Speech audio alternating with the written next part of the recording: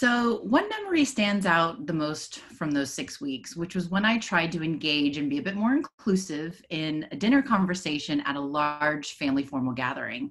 So the family had a big welcome for me. They invited like extended family members, neighbors, and I was introduced as the American and how exotic.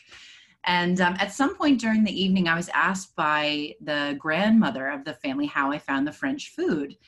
And I wanted to impress her and my host family, but I didn't really have the right words yet. My vocabulary was still weak, but I didn't want her to think that I was some uncouth American who only ate junk food and, all the stuff that they probably see in the movies. And that I appreciated that their delicacies and fine cuisine were fresh and they didn't have a lot of preservatives. And for some reason, I had this word preservative in my head, which is like really technical and not what like a sixth grader should be thinking of. So I didn't really have the word for preservative. So I just kind of made one up, which you shouldn't do. And I made up what I thought the French equivalent was for preservative, which is préservatif, which turns out that actually means condoms in French. So I basically told the host family in front of all their friends and family that their food was full of condoms. And I definitely made that first impression. So that was amazing. I actually ended up majoring in French in college. So don't worry, the story has a happy ending. But no, I tell that story not only to break the ice and show a bit of vulnerable humanness, but also to link kind of a true passion that I think myself and a lot of design ops managers have for connection through inclusivity and through finding common languages with people in my job every day at Capital One and in all my previous roles. And if I think about it, most of us as design ops managers kind of do the same things that my goofy preteen self did, where we seek out opportunities to connect by creating a shared language for our design teams every day. So we kind of become these translators, bridging designers in the business, connecting design to tech, kind of like French to English a little bit. We're trying to enable designers to contribute in a way that their partners understand, to bring clarity and inclusivity to the way we work, especially within product design organizations in a big company like Capital One. So as you heard Jody was saying, we have, over 500 designers, and Jason and myself, well, actually myself, are in a team of about 80 plus designers. So a lot of the time that we spend, or I spend with them, is coaching these teams on some tools and methods and frameworks to communicate effectively.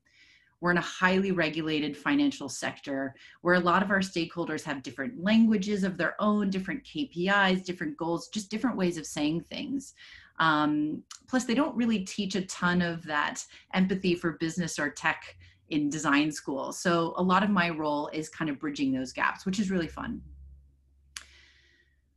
Inclusivity and finding common languages is probably one of the biggest pain points that I've experienced at Capital One, in all of my experience. And I kind of thought this three-legged stool model really helped resonate with the goal I tried to achieve when I'm working with teams.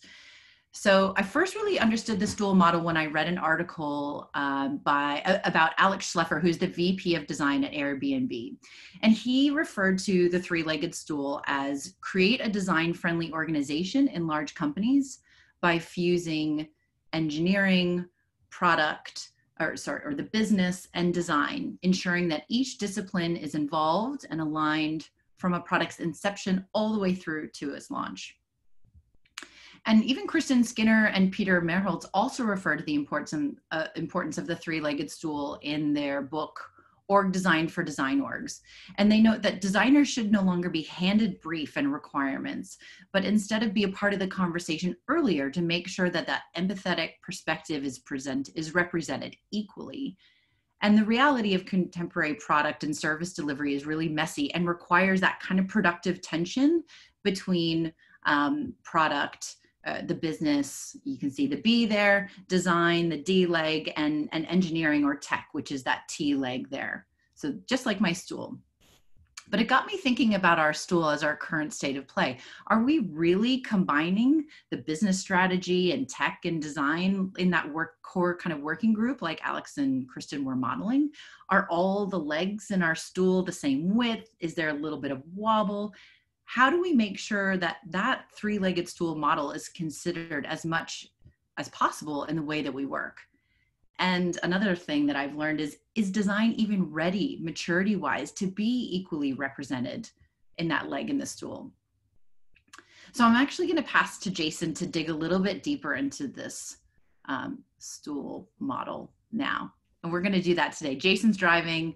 We're kind of tag teaming the conversation a little bit. So bear with us. So to expand upon what Daphne was saying, we wanted to talk a little bit about what tips the stool and how we can really write that stool.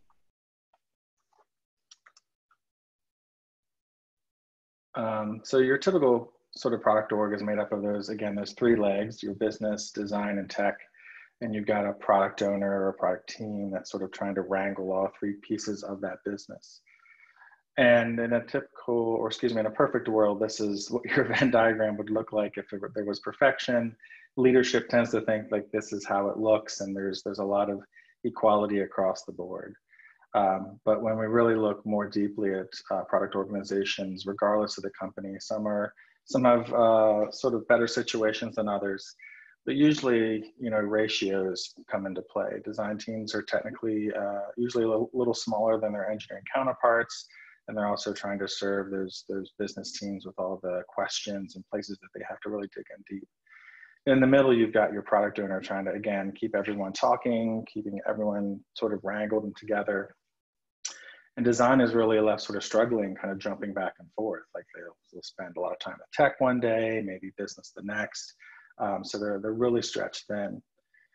And then if you don't have that product owner in the mix, which some organizations don't, that is where you kind of get things that sort of break apart. And even when teams who have product owners, if that owner steps out or takes on a different role or that person leaves the company, you can kind of start to get this drift. So if we bring things back together and zoom in just a little bit, design's job, and really everyone's job within a product team, but we'll just focus on design. Design's job is really to have conversations. And a lot of design teams have conversations in places they know. So they'll have the conversations in the overlap, whether it's with the business, with tech, or with their product partners. But it's usually in a place that's a bit more comfortable. So it's like, here are my wireframes. Let's walk through them based upon those requirements that you gave me. Or I did some user research and here's the findings to that research. So again, it's in this place of like comfort. But the place that you can really start to make your impact and really have influence is if you start to include and find places that have bigger conversations outside of your comfort zone and places that you wouldn't typically have conversations as a designer. And that's where your influence can really start to grow. So as you have those conversations in those places that you're not used to and even your partners aren't used to, that's where your influence really starts to grow. And then over time, what happens is you still have those conversations outside of that comfort zone, even though your influence has grown. And maybe you partner a little bit with HR, and so does the business, and then HR talks to finance. Maybe you don't talk to finance, and finance talks to legal. So there's some other parts of the business where you're not actually doing a lot of these conversations. But this really cool things happens. Like once you start to meet people where they are versus having them come to you, people start to chatter. And then what happens is HR talks to finance, finance talks to legal, and then everybody wants to be having conversations with design. And then that influence grows even more. So I'm gonna hand it off to Daphne to talk about where you can have some of those inclusive conversations. Yes, thanks. You want the three-legged stool assembled as early as possible, right? So right from the kickoff, ideating and co-creating from the beginning. And one of the best ways I've seen that happen is when teams use a lean canvas, which is what you're looking at right here. I'm sure you've seen these before. They originated from business canvases, which helped startups analyze strengths and weaknesses of their business model. This one I made here for Capital One about 2 years ago for a workshop that you'll see a little bit more of. You can download them from the internet. There's tons of them out there. Literally, just Google Lean Business Canvas or just Lean Canvas. But basically, it's a one-page document to be filled in by the entire three-legged stool team together. And it's focusing on problems, solutions, customers, key metrics, risks, and dependencies. And the great thing about this is it actually helps our business partners focus their products on the customer problems instead of specific features of the product. And I'll get more into that customer side. So traditionally, the canvas can be owned, if you will, by product. It doesn't have to be. So anybody that has an idea, just kind of running around in their head, they can use the canvas as a great kind of first step to kick it off with. But typically at Capital One, our product owners try to kick off with this, and design will influence product and how they use it. So I work a lot with the product partners to kind of have a first attempt at looking at what are some of the things that we're going to talk about in the kickoff, or the workshop, or whatever you want to use to indoctrinate the team that you're pulling together to start problem solving and ideating together. And it just helps that first kickoff kind of not just jump onto this big blank canvas, but maybe have people prepared with some metrics, some goals, some KPIs that they probably already have up their sleeves from their manager, and maybe like a high level summary for what this idea or project is trying to solve, and most importantly, who for. So the PO usually organizes that one or maybe 1 hour, an hour and a half kind of kickoff meeting, assembling that three-legged stool to co-create. So they usually invite design, maybe like a third party like me or a project manager, somebody kind of vanilla in the middle that helps kind of break up or mediate a little bit. Usually data analysts are handy, engineering leads at the table. I know it's hard to get developers sometimes their time, so maybe like a tech lead instead. And this can have multiple iterations. So your first round together, you're really going to start to look at, okay, what's the customer value proposition? That's sort of where I guess the beginning of this co-creation starts. You want to think about what's the problem statement, and usually your product owner kind of has that already. And in the meeting, you're going to work through these areas of the canvas. So first the CVP, then you're going to move into this desirability area. Desirability is all about the customer, so we'll get to that in a minute. The next section is the viability area, which is a little bit more the business or product. And then the last piece is the feasibility area, which is really kind of like your tech or the actual build of whatever this idea is going to be. So if I start with looking at desirability, which is basically everything about the customer.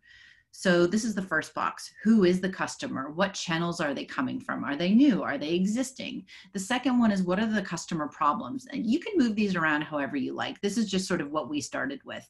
And this is a great area for any kind of research that we have.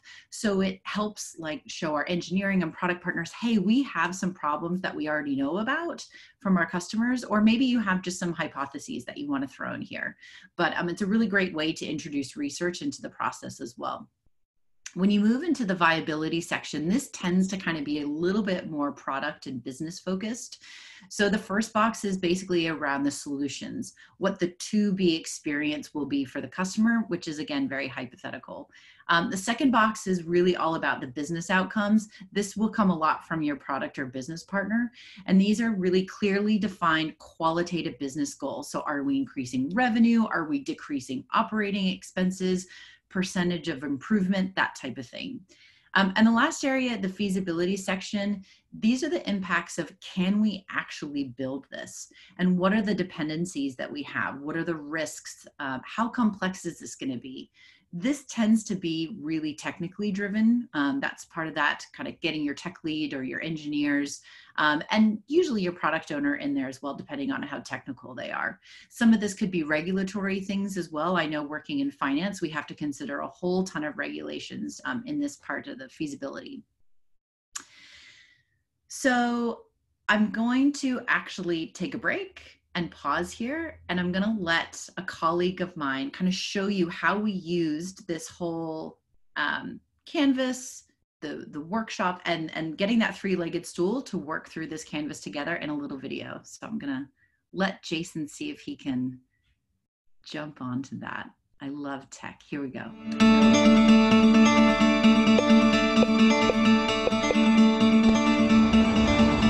Hi there, my name is Klaus Heesch. I'm a product designer and senior manager for Consumer Bank here at Capital One. I'm also design lead for the newly formed customer account management team based here in New York City. I'm on my walk to work, and I'd like to take a couple of minutes to tell you about the all-hands meeting that our team had here at the Union Square flagship branch on April 2nd, 2018. Following a day of presentations around pod missions, KPIs, team culture, and norms, we participated in a workshop on project definition and prioritization, led by two of our incredible design managers, Daphne Bourne and Carolyn Dobbs. Our facilitators grouped designers and product owners from different pods to form dynamic teams. All were tasked with solving a single problem and empowered with a lean UX canvas template. What started out as blank sheets of paper quickly filled up with ideas from each group as our partners ideated and explored solutions.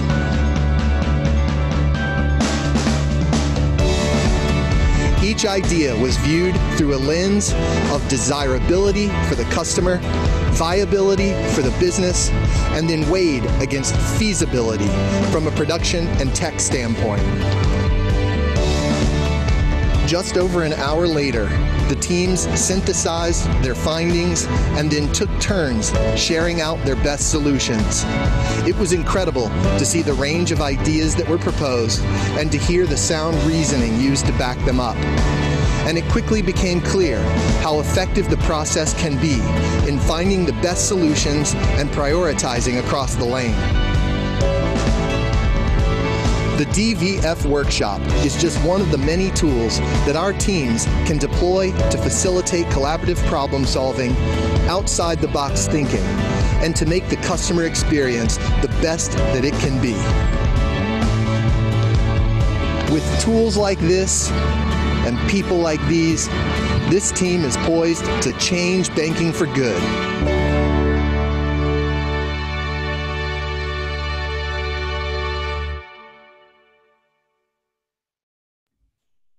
Woot.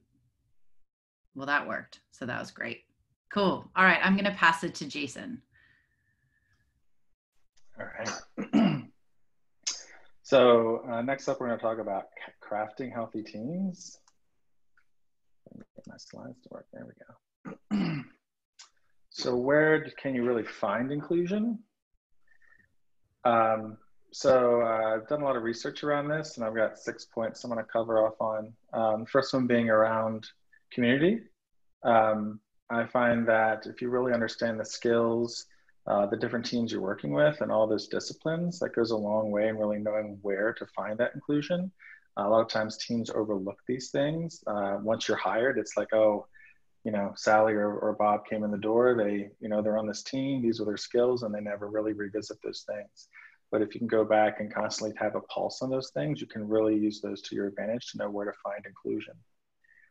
Another thing is principles or pillars, sort of a core set of guiding things that help you understand why we're here or why we're doing this for our customers. A lot of organizations will have these, or sometimes they'll have many of them. That's another big thing to keep in mind is like what are the core ones? I can speak of Capital One, like product has their own, design has had their own, tech has had their own. So a lot of times that can cause confusion. So it's good to really have a core set of principles that you can all stand behind. Next are your systems and assets.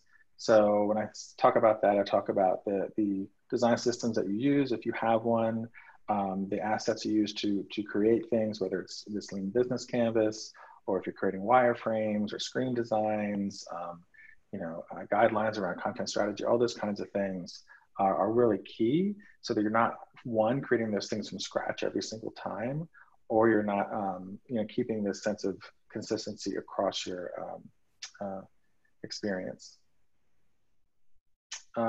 Next is, Daph, this is you. Yeah. So This is an interesting one. So this is content that Jason and I have talked about for a while now. And we got to the co-location and I was like, well, this might need a bit of tweaking with COVID. And we actually really just thought, now is the time to kind of take a look at whatever your co-location strategy was before. Maybe you didn't have one. Maybe now you want to put one together and look at how you've maybe pivoted or shifted some of those office norms. I know for Capital One, because we are all over the country, working remotely is actually just kind of part of our DNA. So a lot of our tools and hardware and software is kind of inbuilt into us. Like we use Zoom just every single minute of the day. I feel like I'm on Zoom calls before COVID. And we use a lot of great collaborative tools like Mural, where we can do real-time sharing. Obviously, we use Slack, not just for a Giphy war, but for really staying connected. But all of that's important as well. Like even, just having that kind of normalcy and being able to be human and humorous and connect with your tech partners, your design team, whomever, just making sure that you have kind of a strategy on how you want to, I guess, maybe change or look at what your new norms are going to be like as a team, especially during now. Collaboration, this is obviously one of my favorites. So having those frameworks, the tool like the Canvas, methods, anything that's going to encourage, I guess, problem definition or problem solving as a collaborative team outside of design is always really crucial, I think, for that inclusion of a healthy team and kind of creating that empathy with your partners and hearing what's important to them. So kind of understanding what like tech or engineering or business are on the hook for as part of going through those exercises like the Canvas is really helpful and helps craft that kind of healthy inclusivity, and ensuring you've got the right people in the room at the right time working on the right things is just magic. So I think that one's really important. And the last one is rituals. I mean, all of this stuff is awesome, but rituals kind of keep those wheels greased, right? So it affords us the connectivity at kind of like a regular cadence and the inclusion and that kind of cohesion and that common language. If we're having a nice, really healthy way of demoing or giving status updates, whether it be daily or weekly or whatever it is, however you're critiquing the work or sharing the work through some kind of ritual that's habitual and kind of just part of, it's like brushing your teeth. You just do it every day. That's really going to help craft that kind of healthy team and healthy inclusion. And sometimes they may not feel like they're actually being productive, and that's totally fine. We spent a lot of time in the beginning of the COVID work from home kind of shakeup, reevaluating our rituals to see if they're still working. And if they're not, that's great. They're not written in stone. You can take a look at them, pulse check them, and iterate and try something new. So I encourage you to flip up a ritual as often as you like. I mean, give it a nice week, like 6-week kind of bracket to see how it's embedding.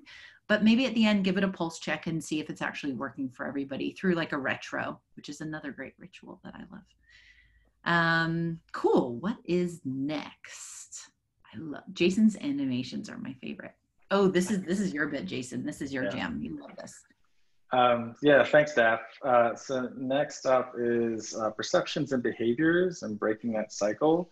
It took me many years in my career to figure this out, and it wasn't until we had some really great leadership training at Capital One where a bunch of light bulbs went off in my head, at least for me. And one of the things that I noticed is, you're confronted every day with everyone's behaviors, whether it's yours or others, and it's always situational. And the other part about that is there are these perceptions around those behaviors, and those are yours and others' view of what reality is. And it's kind of this vicious cycle. Like, you've got these behaviors, there are these perceptions, which then breed other behaviors, and it's this sort of vicious cycle. And sometimes it can get to a place where, conversations can get really difficult, or there are partners you don't want to work with or for, or you really can't just move things forward. And two things that I've really sort of nailed down and at least have helped me over the last couple of years at Capital One to make progress is really impacting others' behaviors. And that really starts with inclusion and inviting as many people as possible and inviting the right people to things. And that can really start to impact others' behaviors. People can start to feel like they're included, like they belong to the team. I've always been really big about bringing folks along to meetings regardless of title. I've had managers in the room with MVPs. I think it's really important to have a really diverse team as far as across the board, especially when it comes to things like background, experience. All those things play a huge role in really impacting folks' behaviors. And the last piece is really impacting perceptions. So as you kind of swing from the behaviors into that perceptions piece, where you can really start to sort of change people's perceptions, I found is really questioning your own ego.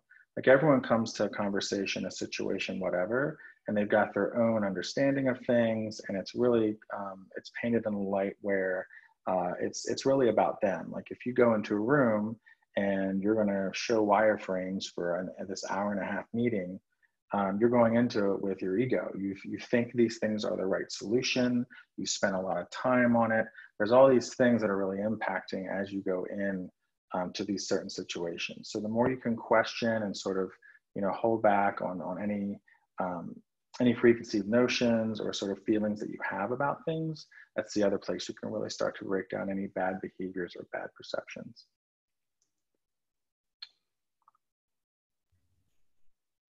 So next we'll talk about behavioral impact. This one we're going to kind of poke a stick back and forth on. One of the big things that I've really noticed, especially in the last 2 jobs in my career, is to really avoid cliques. The more that you hang on to inner circles or close friends or people you get along with, whatever it may be, that's where you can start to have some of those negative impacts. So the more that you can avoid those cliques, avoid those inner circles, the more that you can start to see a lot sort of better inclusivity and a lot better outcomes come within your work. Obviously, I'm going to take the language matters one. No, but I really think that obviously that was part of like my entire story in the beginning, right? Finding that common ground and finding some sameness in how we can communicate and pushing for inclusivity with even the way that we title projects. I remember we were talking to our product teams being like, can we not title our projects like WRXK? It sounds like a droid from the Star Wars. No offense, Jason. I know you're a mad Star Wars fan, but maybe something that actually is a bit more human and kind of makes sense for everybody.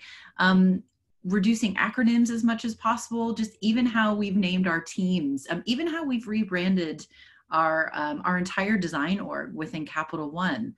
We're all these little like tiny details of how we say things is a really nice kind of like connective tissue to make sure that we have, I guess, a little bit more of that sameness, and we're not excluding people with the way that we're speaking about things that might be like, oh, I'm not sure what she's talking about there. And it's noted by your partners all the time, and it's noted by even more junior designers to see how you speak more inclusively and how we just talk day to day about things at work. Nice. Next up is continuing education. I'm a huge advocate of hiring smart people and then finding the places where there's smart people can train other folks. I think I can speak to at least more recently within the bank design team. We've got a few folks across the team who are really good at like information architecture, animation, content strategy, things of that nature. And we have found ways to empower those folks to teach others. So there's a gentleman who's in the bank design team. His name's Ryan. He's really good with motion design. And he came to me one day and he's like, hey, I was looking at all of our animations across our experiences. They were all over the place. I'd really like to find a way to be more cohesive about motion and that stuff within our apps. And I was like, cool. Like, you should talk to our design system team, Gravity, and put together a plan for how you want to teach people. And he's like, you want me to teach people? And I was like, well, yeah, like no one else knows animation on the team as well as you do. So you should be the one to teach other people. So over the course of, I guess, 4 to 6 weeks, he put together a pretty good plan and pitched it to Gravity. Gravity invited him in to actually be a contributing member, and he's actually defining a lot of the motion design within our Gravity design system now. And on top of that, he's now going back into the business, not just in bank, but other lines of business, actually teaching folks about different animation tools like Lottie, and just sort of how you can approach design and make it a very emotional thing when you start to introduce motion into those things that you're actually creating for customers. Comfortable and safe space. So this is huge for our design teams. I know at Capital One, we talk a lot about how introverts can fit and feel comfortable with engaging with, I mean, it's so hard. You're in the middle of a big corporate environment where there's, you know, your engineer kind of tapping on your shoulder. You don't get to be in your kind of warm, snug living room. Well, now you do, but so I think also having safe spaces virtually for people. So we have things like design reviews where we have a regular cadence, and we make sure that there's a lot of psychological safety and a lot of comfort and a lot of, I guess, empathy with understanding. Let's make a framework for a design review so people understand how to critique, what are no-goes, what's a better way of saying this, and then giving people the language and giving people kind of like the fundamentals of critiquing so that when people go to share, they want to share, they understand what's going to be coming at them, they understand what they're going to be getting out of it. So I guess just giving some more clarity around those spaces that are really kind of vulnerable, specifically design reviews, and making sure that there's a ton of psychological safety in there. And next is empowering community. One of the things I really found early on in the last couple of jobs, and definitely within Capital One, is around letting folks sort of build their own community. I've definitely heard the spiel from upper management and other jobs where they're like, you know, we've created this great culture. Why is no one latching on? And I find myself asking the question like, well, did you create the culture, or did the folks within the company create that culture? So one of the things I did probably within the first 6 months or so at Capital One, one of the designers in our ATM lane, Danielle Simpson, came to me and she's like, you know, there's all these little pockets of things happening, and like, we're not really consistent with like, you know, celebrating people's birthdays or recognizing people like when they do launches. I'd like to really, you know, find a way to do that.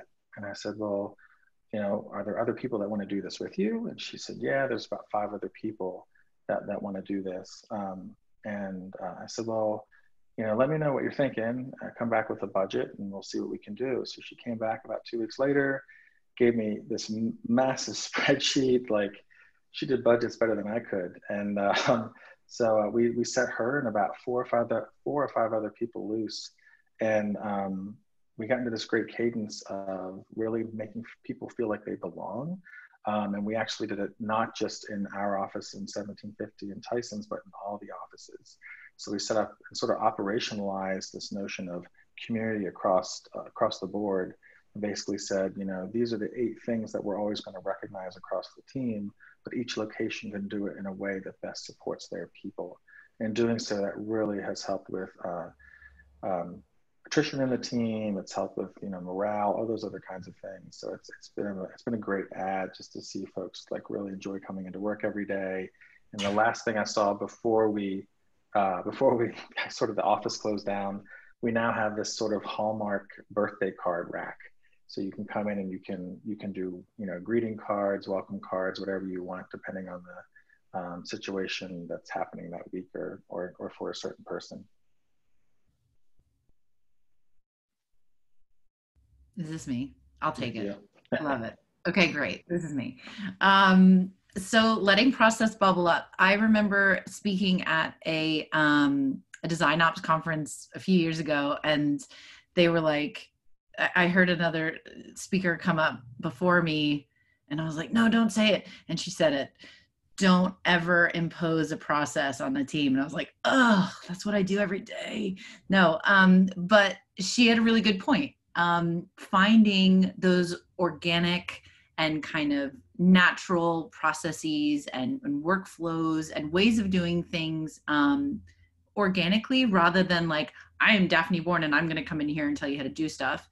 We have a little bit of that, but it's really, really, really flexible. And the way that we got there was actually piloting a ton of stuff. So we love a pilot. Pilot's like my favorite thing. We did a Jira pilot, which went for 6 weeks. It ended up actually going for like 4 or 5 more months because they loved it so much. But having a kind of way to like, let's try this, let's pulse check it, and then let's iterate it. And if it's working, let's share it out and see if people, you know, kind of, I guess, have the appetite for it as well. And that's how we've actually created some of our best practices and standards, is by letting everybody have a go, playing with it, iterating it, kind of feeling out the awkwardness, and then iterating it and making it like our new gold standard. So instead of me coming in and saying, we are all going to do the British Design Council's double diamond, and that's just how it is, really letting us sort of, I guess, craft it our way and pilot it out as much as possible.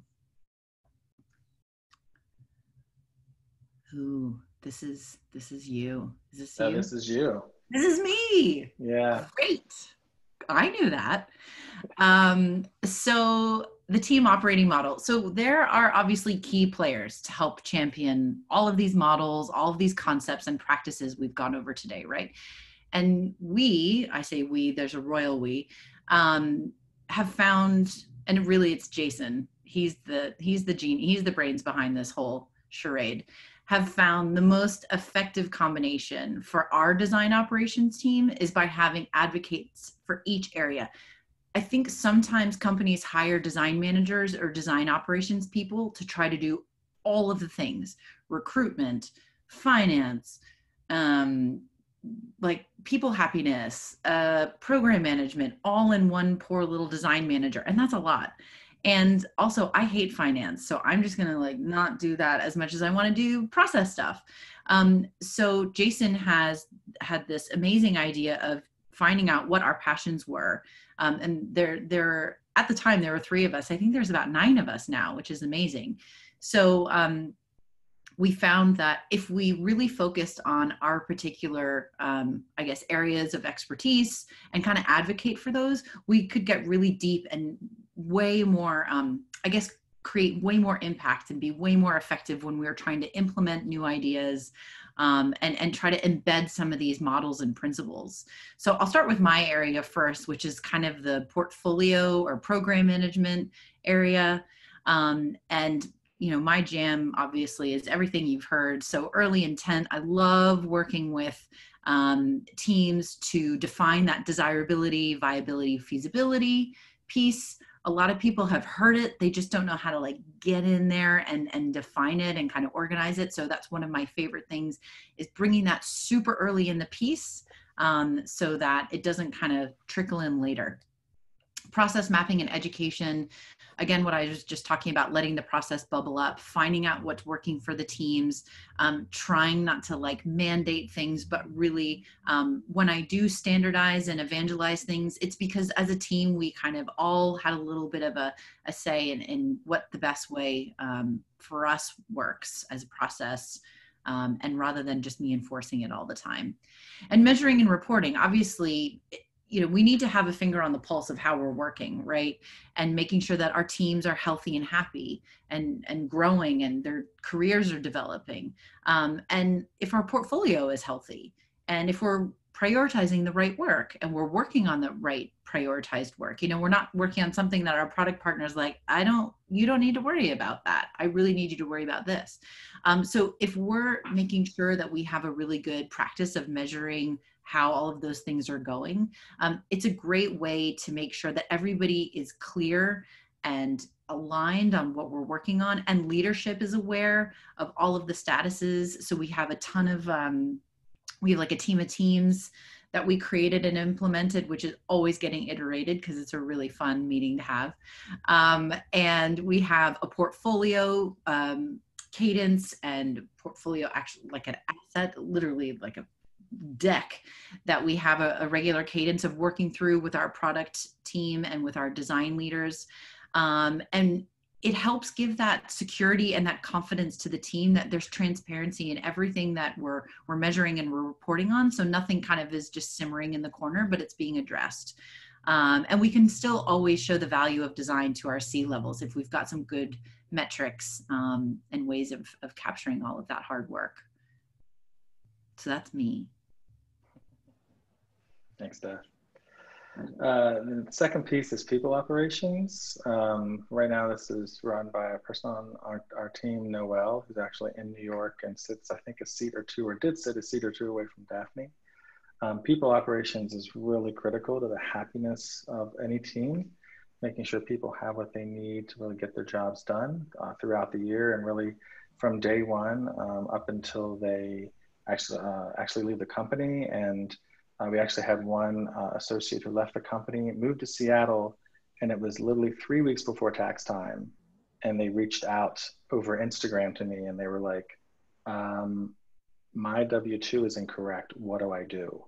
And we quickly jumped in and helped her get in contact with HR so she could get a new W-2. So those are the kinds of things that Noelle focuses on. The three really large things she focuses on is recruiting the right talent. So that is making sure we have tight job descriptions that are consistent, and she's empowering design leads with proper intent. One of the big things when it comes to recruiting is a lot of times organizations, they might not have job descriptions ready to go, or as the organization evolves, like a principal associate today is not a principal associate 6 months later, or a principal associate on one team is not the same as another team. Those are things that we try to avoid so that designers can sort of flow throughout the business. And if you're a principal associate in card and you want to go to bank, you know, those same expectations will actually be there. So you're not jumping into a role that's less or more of what you came into. The other thing is around developing our people. So again, we talked a little bit about empowering the smartest people to teach others and fill the gaps with professional education. We have a ton of learning groups within Capital One, just around motion design, content strategy, research. People are always sharing all the things they're learning, and the smartest people are really, you know, showing up at the table and having a lot of fun educating others on these little sort of niche areas of design that they're really great at. And on top of that, we also, and I think any organization should do this, is find ways for professional development outside the scope of your everyday work life. So whether that's conferences or training, and nowadays with COVID, one of the bright sides to it is a lot of these conferences have gone virtual, so it's easier to attend conferences. Last but not least, with people is building culture. So again, empowering side of desk community across all teams and all locations. And this isn't just exclusive to design, it should be really inclusive of your partners.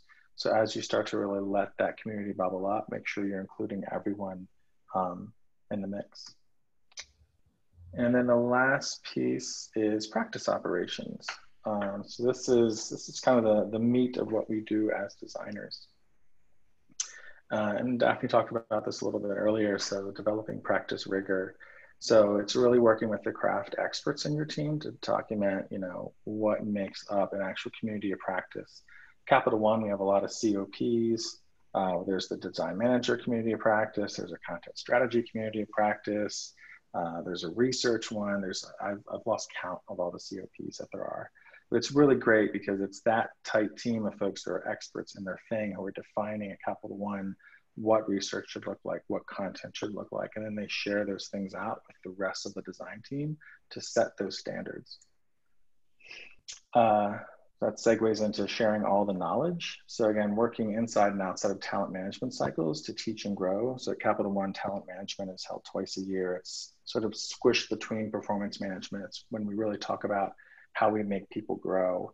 And one of the things in bank that we did was find ways to sort of help and teach each other. There was a lot of conversations as we went through talent management with our Manager Plus community. We would offer up someone on our team like, oh, that person wants to learn more how to do project management. Well, they should partner with Brisbane on Daphne's team. Or this person wants to learn more about animation. Well, they should partner with Ryan so they can learn more about animation. So again, like, you know, finding the places where folks can sort of learn from each other to make the practice stronger.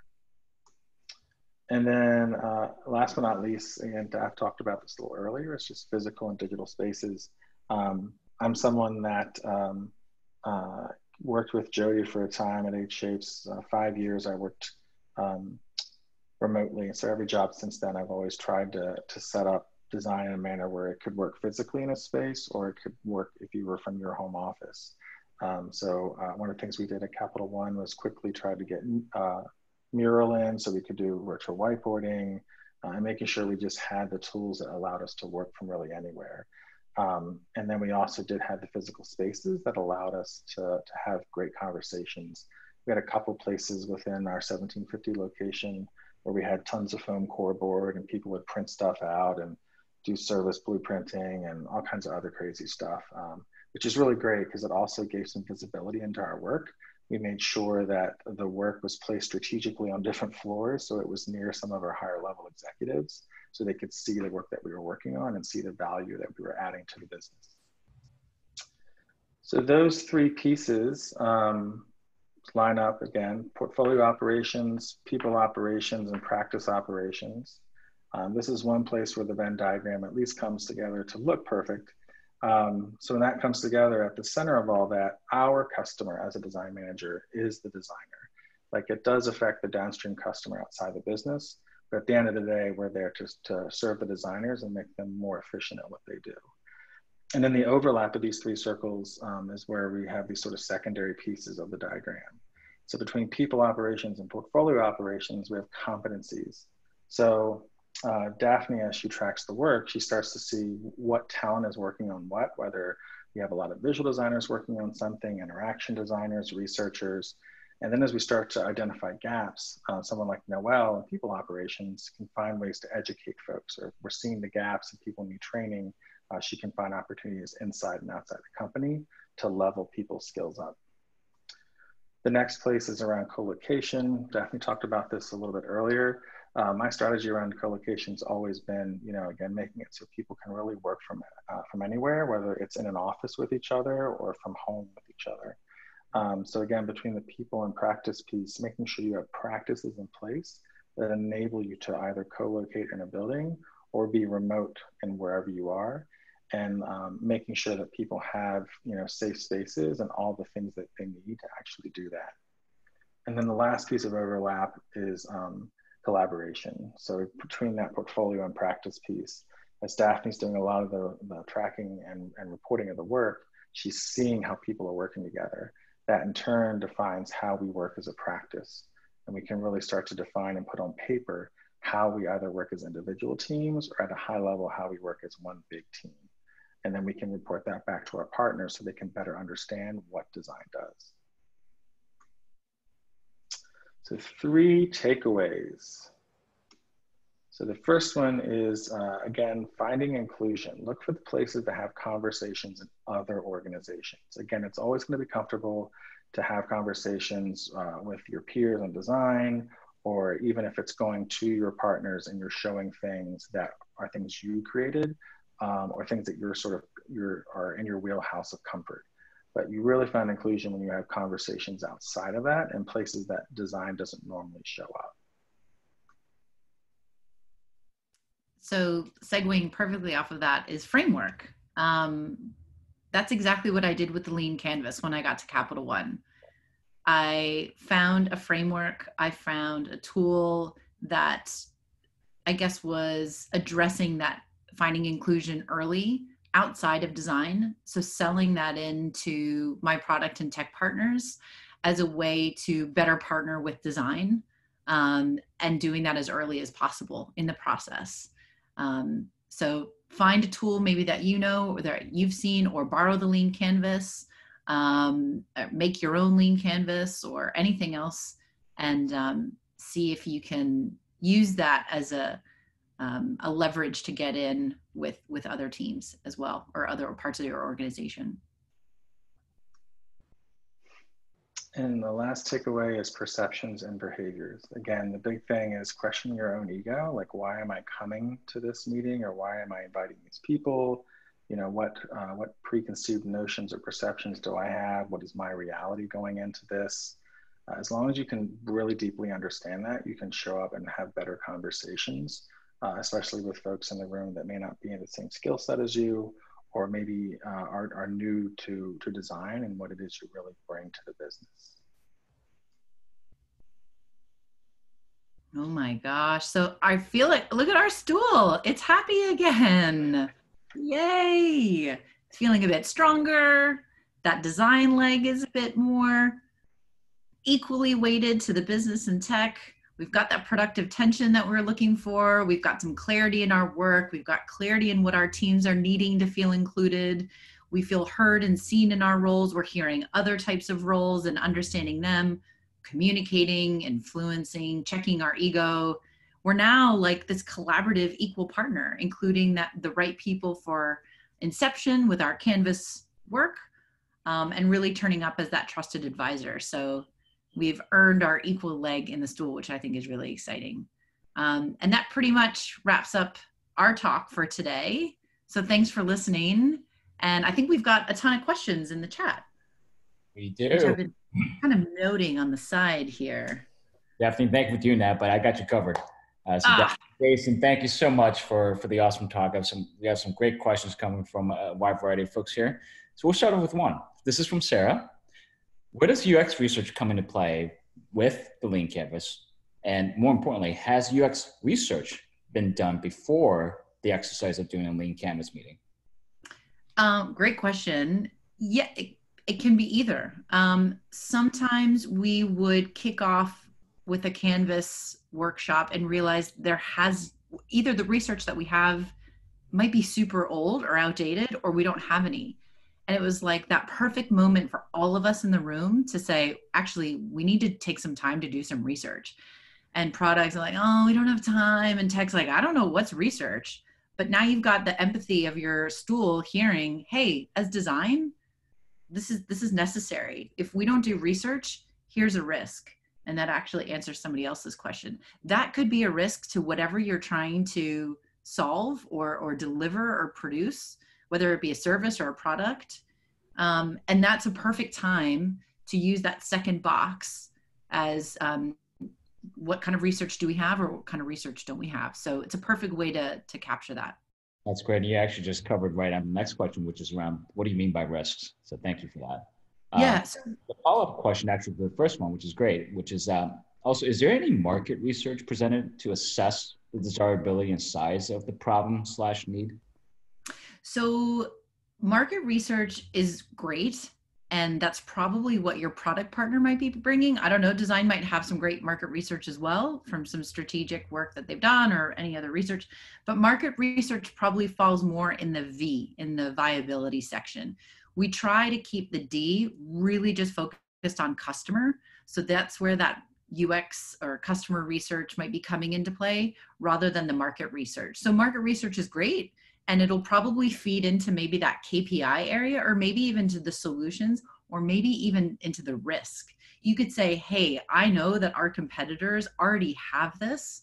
And if we don't jump on this and get it out the door, we risk being behind, or we risk, not being a bank that doesn't have X service or X product. And now it's expected by our customers. So market research is probably a bit more of that V than the D.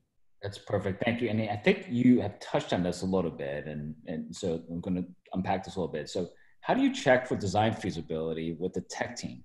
And what is the best feedback loop during development? Yes. How's this managed? I saw that. So design feasibility, I kind of wanted to know a little bit more what design feasibility means. I don't know if anybody, whoever asked that, can they unmute themselves? Can they, or maybe chat? Sure. I don't know. Yeah, that was me, Sarah. So sometimes when tech is implementing a design, they come across roadblocks, we're not coming up with the right tech solution to support this design, or this design is a little wonky. It's not working the way that you may have imagined or intended it to work. So where do you get that feedback loop from the developers? And is there a process that you have ongoing to communicate and ensure that your designs are working out the way that you intended them to work out? Yes. That is an awesome question. Thank you. The design feasibility, I should have said something. I didn't get to go super deep into the Canvas. I can do a whole nother talk on that if you guys want. But part of the canvas is it can be an iterative process.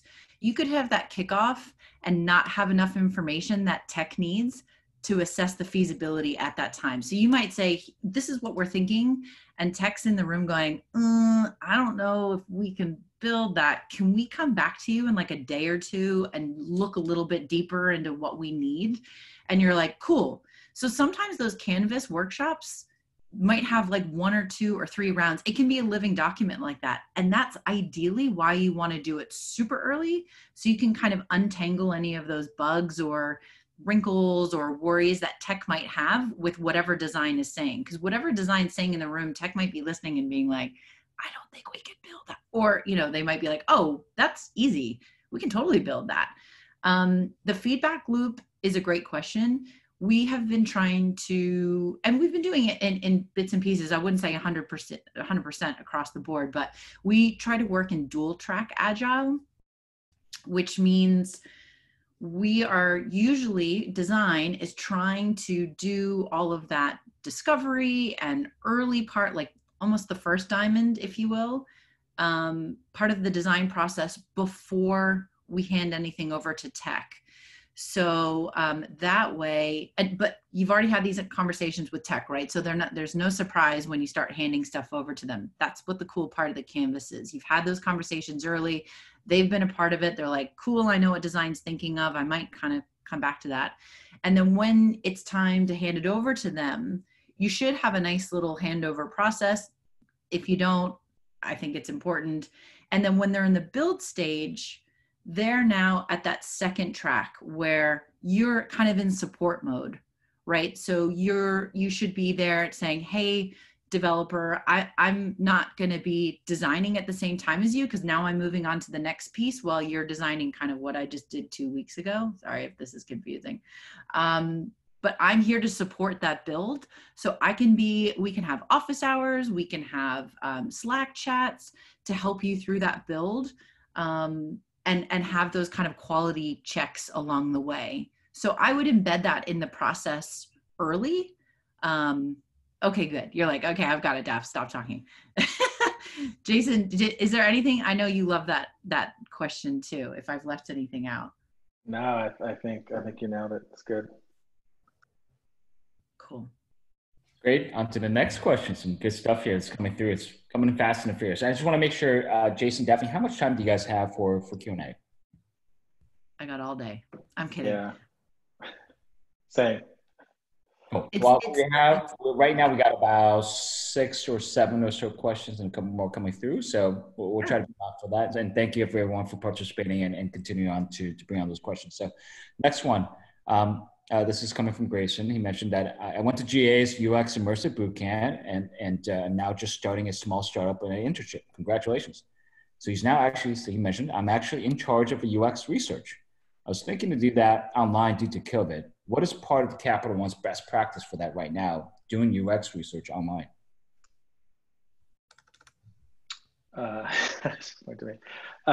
We have really nice fancy labs. We actually have labs in all of our locations. So when COVID hit, it definitely shook us in how we usually do things. As we bring participants in, we've got these 6-figure labs that are just, I mean, really nicely outfitted. But the nice thing is we had a lot of virtual tools in place, like usertesting.com. So it actually allowed us to pivot pretty quickly.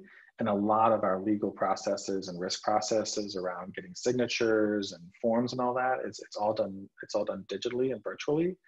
So really the only thing that changed was our recruiting method changed a bit. Instead of having our research ops folks doing the actual recruiting, we're now doing a mix of that and having user testing giving us some of those people. And the other thing that has really changed is it's really critical now that we have really good transcriptions. So I can't remember if everyone was on when I mentioned this earlier, but like we use Zoom to do all the recordings. We've always done that. So again, that's something that hasn't changed. But with Zoom, it has built-in transcription. So that is something that we've now had to rely a bit more heavily on because not everyone can be on the Zoom. There's a lot of things around privacy that we have to take into account, like technically folks can't see our faces. There's all kinds of things that are in the mix legally that we had to shift around. Again, being a big regulated bank, those are things we have to face.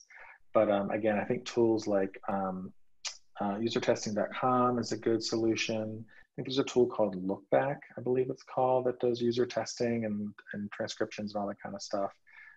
So that's how we've at least pivoted to it.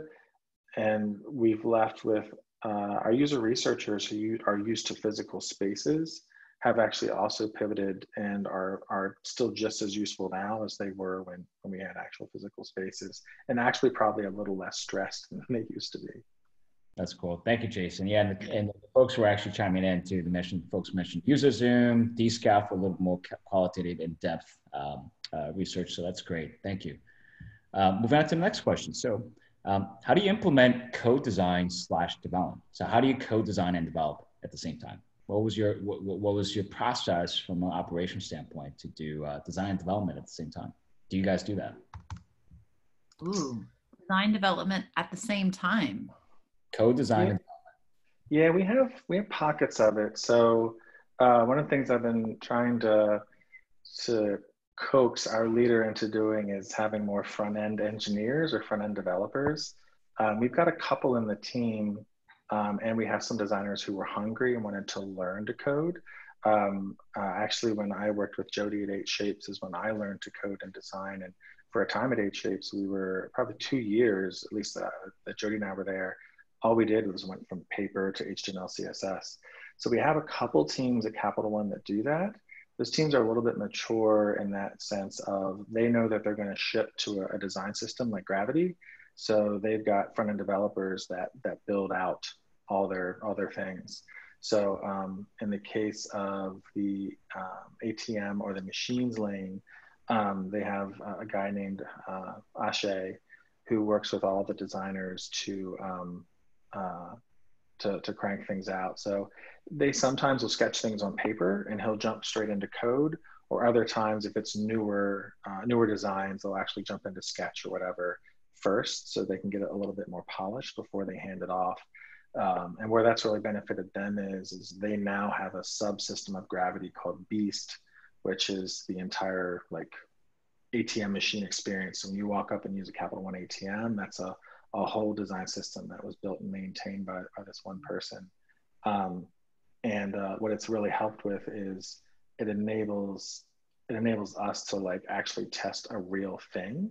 So instead of it being a bunch of envisioned prototypes all like stitched together, or Figma or whatever your flavor is,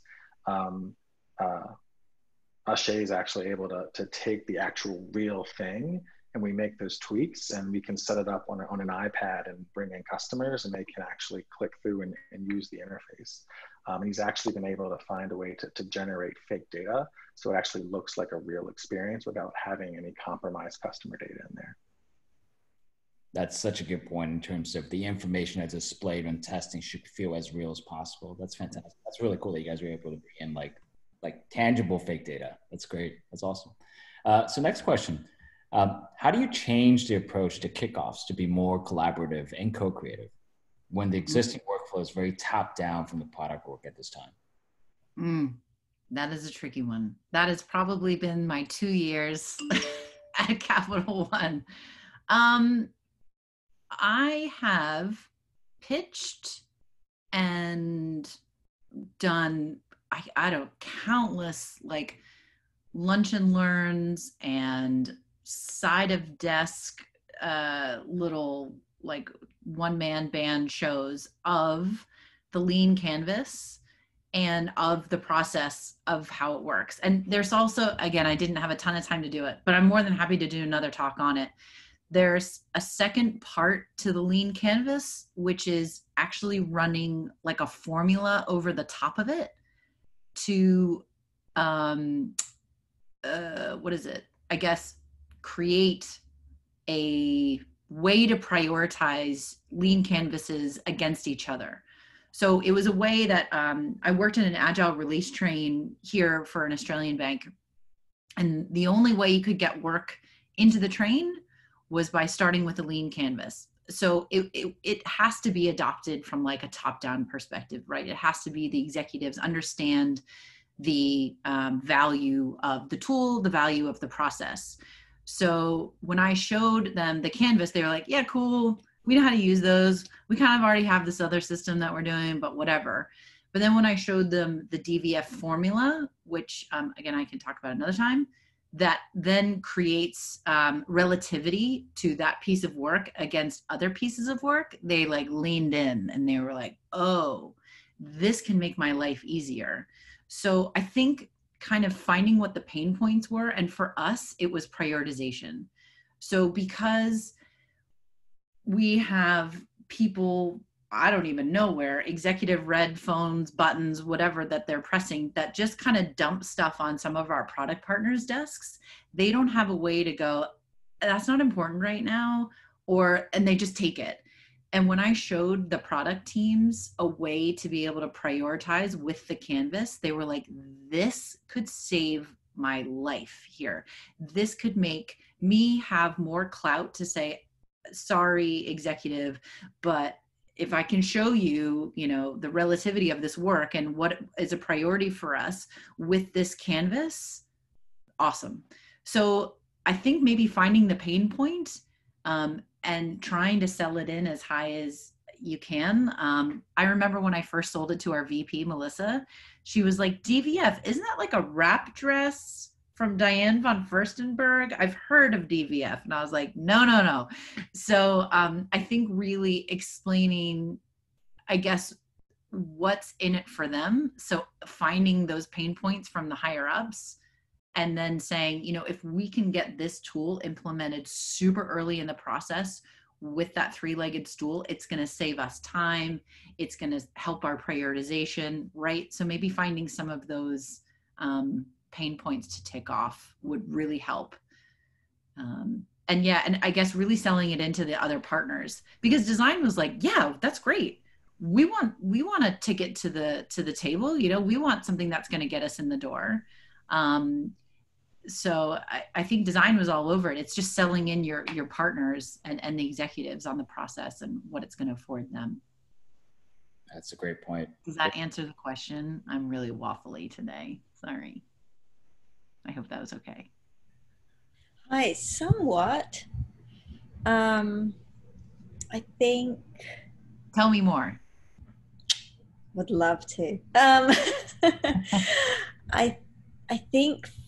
I fear it's more of a cultural issue, in that product is seen as the leaders and the people that make decisions, and that design is purely executional. Sure. And is not seen as a strategic partner. And so, like I've done like lots of worksheets and workshops before in other roles. So I know the value of them, and I see them as incredibly valuable collaboration tools. But I fear that my product org would just see them as another step, and therefore a delay to getting a spec out the door or getting an engineer to start coding. Sure. Yeah. It's a really good point. And it was exactly why, and Jason can attest to this, my first 6 weeks at Capital One was that video that you saw. That was me. Literally, I like just got there. And I remember I was trying to get to know the designers. And then I started hearing, I said, well, where do we get our briefs from? Like, what's the process here? Tell me how we get work. Is it through Slack? Do you have meetings? Like, what is it? And it was really subservient at the time. It was very much like, well, product kind of just tell us what to do and we just execute. So they weren't comfortable flexing this assertive kind of consultative muscle that they had. They just hadn't been using it enough. And as soon as I gave them a tool to be able to have, the cool thing of the canvas is that the customer is equally weighted against business and tech, which is rare. Sometimes you find these awesome prioritization tools and it's all about how much money you're going to make and how it's going to help the business and if tech can build it. And the customer is like, nyeh. And the cool thing about the canvas is the customer is it's a democratic approach to making sure that whatever we're building, everybody's had a say it's early. And again, you can do like as many of those as you want. Like we did, we would have like 2 or 3 of those workshops, and we'd come back to the canvas and we'd make sure that everybody felt comfortable. And the point was to say, hey, tech, if you're early in on this conversation, there's going to be no gotchas later, right? We're going to save you some time and some stress and some headache by letting you in early to a conversation that you probably don't want to have.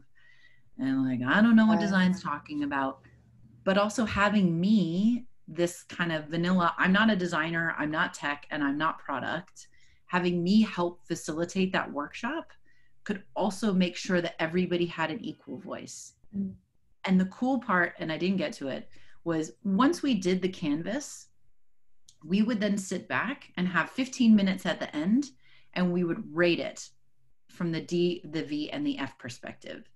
And the D was for design's moment to say, I feel that this idea that we've come up with, or early stages, is confidence level of a 5. You know, you can use like a Fibonacci scale, maybe to 13. Don't go too high because then it just gets silly. And I'm going to give it an 8 because I think it's great. And I feel like I've really had my say here, and you guys have heard all the things that are important to me. We need research, or we have research, whatever it is. And then you're like, cool, okay, design's given it an 8. And then I'd put an 8 up on the board. And then product would say, well, we have to do this. So this is like a 13, like no matter what, like boom, it's just, this has to happen. And so product's vote was there. And then tech would go, guys, we can't build this. This is going to take us months. I'm going to give it a 1. And we go, oh, geez. All right. So it allows those conversations to happen super early and build that empathy, and then maybe problem solve before you even get into building, before you even get into the specs. So I guess if my angle was to sell it in as like a time-saving way of making sure that nothing comes out later, and that you're spinning your wheels 6 weeks down the line trying to fix something because design's pitch something that tech can't do. You've already kind of had those conversations super early, you know? So it's that democratic approach, I think, that might help sell it in. I've definitely tried to approach some early conversations in that way. And some of the problems I've encountered are that the engineers are less comfortable having conversations about intangibles. Sure, absolutely.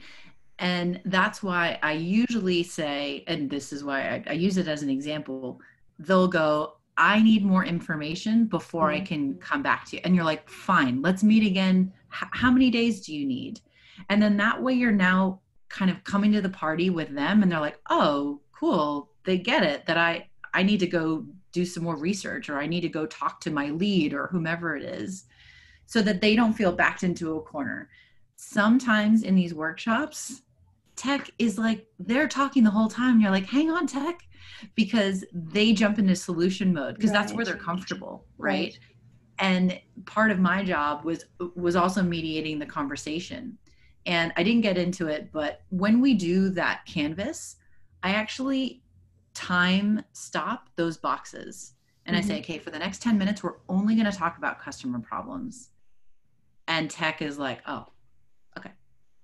But they'll want to jump in. So solutions is like 4 boxes in. So you really have to flex through this like uncomfortable, awkward space where tech is like, oh, I don't like all this ambiguity. And design's like, oh my gosh, this is my jam. And product's like, cool, cool, cool. So if I can spend time with you anytime or with the group to help you flex through that canvas, to let those voices happen at the right time. And then again, if tech's not comfortable, just do it again in a few days. That's okay. I think tech isn't comfortable because they would like to assess a wireframe rather than conversation. Yeah. And you know what? It's like we've been feeding them candy for breakfast. You know, it's like this bad habit that we got into to just be like, here you go. I'm not slow. I'm not a blocker. Here's a wireframe. You know, you're like feeding them like, oh my gosh, stop tugging at my coattails. Right. So it's a hard habit to break for sure. Yeah. But small increments, you know. All right. I might connect with you after and let other people have a conversation. Yes, absolutely. Thank you. Thank you. Fantastic dialogue. Jennifer, thank you for coming on and again, sharing the question again. One last quick question. I'm going to open up to the forum, and Jason, Daphne, just let us know in terms of how much time you have left. So there was one slide when you guys were talking about measuring and reporting. I think it was specifically around the portfolio operations and team operating model. And you mentioned around measuring and reporting, how important that is to kind of tangibly provide measurable sort of KPIs or metrics around it. What are some of the examples of KPIs or metrics you guys used to demonstrate some type of those measurements or reports? I feel like I've been talking too much, but I'm happy to keep going. Jason, are you okay? Are you like, stop? No, yeah, let's do it. I'll tell you a few, and Jason might have some more because he's like way more smarter and senior than me. So he's probably got some like cool stuff I don't even know about. So some of the things that we measure, so Team of Teams is, I'm sure maybe you guys have heard of maybe Scrum of Scrums. Team of Teams is actually a book. I encourage anybody to read it. It's pretty cool. And it's a weekly cadence ritual that we have for all of our leads to give a quick, literally like 2 to 3 minute status update on the next week or two, week and a half of work. And it's just green, yellow, red, right? And it's a moment to be like, we're fine. We're moving into this milestone. Like it doesn't have to be tiny minutia, but it's also a moment for them to say, we're low on people. So they can talk about resources. So if there's a capacity problem, then other directors can go, oh, I've got a designer who's like just hanging out. Do you want to borrow them? And it's a moment for the whole lane to have that transparency of gaps of people. We also have when we bring up an orange or an amber, or whatever you want to call it, it's something for us to go, okay, we need to kind of keep our eye on that. Let's not lose track of that and have it kind of get buried under the carpet. And our VP's in there and she's like, okay, noted, I'm going to follow up with you afterwards, right? And then if there's a red, like a blocker, like a massive problem, it might be a great opportunity for the team as a collective to potentially help that person, and also for our VP to be an escalation point. So Team of Teams is like a really great quick status update that's meant to kind of have that transparency on a weekly basis. We also use Jira, which is super day-to-day and kind of the smaller version of that. So like Jira is like the atom, and then you kind of move into Team of Teams. And then the higher one is our portfolio management piece, which is actually a future. It's not looking at what we've done and what we've delivered. It's looking at what we need to prepare for, what we need to kind of shape a team for, and what our product partners are about to start prioritizing with us so that we can get prepared. And we do that on quarterly, 6 weeks, Jason, maybe let's say quarterly. Yeah. Quarterly basis, where we have like a deck of chunks of work, almost like not epics. Anyway, let's not get into Jira, sorry. Big chunks of work, and we look at when they're potentially coming, what initiatives and objectives that they're kind of hitting, so we know that it's purposeful work, so it's not just something that somebody's kid wants to deliver on the app and we're like, what? So it aligns to like business goals and initiatives. And it also allows us to say, okay, wow, we need a ton of UXers on that. We're going to have to shift some work. So we have that high level portfolio management, we have the status update, and then we have Jira. That's all work stuff. We also have this awesome tool called 15.5, which is a great pulse check for how people are feeling, how they're tracking with their work. And it doesn't have to be a Jira, like this is where I'm at, this is my to-do, this is what I've done. But it's like here are some of the challenges that I've had this week. Jason, we use this in our one-on-one, and it's a way for me to kind of keep track of all of that. And then I also rate how I'm feeling that week. So we have like a really nice sentimental, like an sentiment and like an engagement pulse check that 15.5 allows us to do. So we can see, patterns of happiness or unhappiness or whatever it is. And during COVID, it's been, the first thing that we talk about in most of our conversations, how people are feeling. Mental health, it's okay if you're not feeling very productive today. And 15.5 allows us to capture that and measure that. What else do we measure, Jason? What did I leave out? No, it's Yeah, I think you pretty much hit on everything. One of the things that we've started doing the last few months is normalize across all 500, 600 designers, like different ways of demarking status. So we've said, something's either okay, fair, or poor. Good, okay, or poor. And then we track different risk types because we're a bank, like legal, reputational, all those kinds of things. So we've started to normalize across that. And one of the tools that we're finding that's really successful to make sure all 500 initiatives are sort of talking the same is we've adopted Airtable, which is a relational database tool to have everything talk to each other. Bank specifically is in Jira, but all the other lines of business have sort of started Jira and sort of backed out. Bank's probably the most mature on the Jira front. So it's kind of funny that we finally get into Jira and now the rest of design is like, let's go to Airtable. So now I'm tasked with figuring out how to get data out of Jira on a weekly basis to feed an Airtable and get all those bases syncing. But that's able to also to show us all kinds of different metrics around how long it's taking to get things done. Are people doing duplicative, triple work? And I think the one place that we're still trying to get better at is showing real metrics around money. So like our customer account management lane, which I don't even know if it's called CAM anymore. It changes names a lot.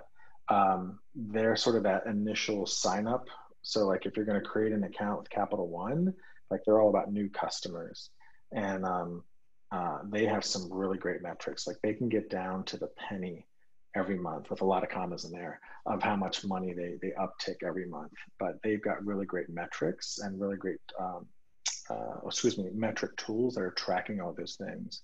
Whereas like a thing like ATMs, like you just can't slap Omniture on an ATM. Like the technology is just really old. So we have pockets of the business where we're not necessarily having deep like financial conversations around is something making us money or not on something. That's great. Jason, thank you for providing such great insight. And it's interesting to see that the company is comfortable knowing that there's certain areas or pockets of areas that may not be able to tangibly provide a bottom line or revenue metric figure. So, and also definitely your breakdown of that is fantastic. So again, I just wanted to say on behalf of NoVA UX and the members here, thank you so much for taking the time to answer the questions. I think we've covered most of the questions. I want to turn it over to Jody really, really quick. Before we end off and maybe allow the members for the last sort of parting words with you all. So thank you so much for your time. Thanks.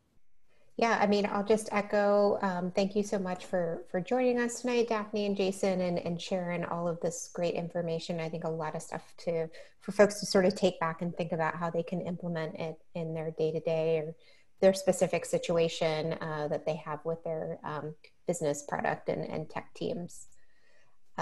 So thank you.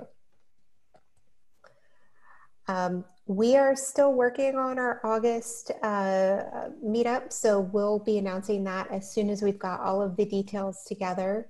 In the meantime, Jason, Daphne, are you able to post those slides anywhere, or those ones need to be kind of kept in a little bit? Yeah, they need to be kept in a little bit. Right. I'm actually going to reach out to our corp communications team to actually see if I can. I was very sneaky and did not put the word confidential on the slides. So because it doesn't have that, it technically means I could. But I'll know in the next week or two if I can. Jody's very familiar. It's a long process to get them to approve anything. So I'm hoping in the next couple of weeks I'd be able to post them more publicly. Awesome. Sounds good. I really appreciate you guys sharing the insight. It was fantastic. So much. We had one announcement I completely forgot to share. Jeff Gothelf, who spoke a couple of meetups ago, is doing a special offer if you want to do any bulk orders of his book, Forever Employable. So we can get that information over if any of you guys are interested. So just ping myself, Jim, or Alex, and we will get you that information. Well, thank you again, Jason, Daphne. Thank you, everybody who joined us tonight. We'll get the recording up on YouTube once it's finished doing its processing thing. And we hope to see you in August. Thanks for having us. Yeah, thanks for having us. Thanks, Thanks, everybody. All right. Thank Thanks, you. everybody. Have a good night. You too. Bye.